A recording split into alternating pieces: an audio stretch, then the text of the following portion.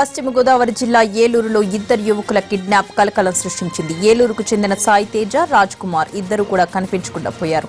వాళ్ళిద్దరిని కిడ్నాప్ చేశామని, విడుదల చేయాలంటే 10 లక్షల రూపాయలు ఇవ్వాలంటూ బెదిరింపు ఫోన్ కాల్ వచ్చింది. డబ్బులు సిద్ధం చేయకుంటే ఇద్దరిని చంపేస్తామని బెదిరించారు ఆగంతకులు. దీంతో ఆందోళనకు గురైన కుటుంబీకులు, స్నేహితులు పోలీసులను ఆశ్రయించారు. అయితే ఈ వ్యవహారంపై పోలీసులు అనుమానాలు వ్యక్తం చేస్తున్నారు. డబ్బుల కోసం కిడ్నాప్ డ్రామా ఆడుతున్నారంటూ అనుమానిస్తున్నారు.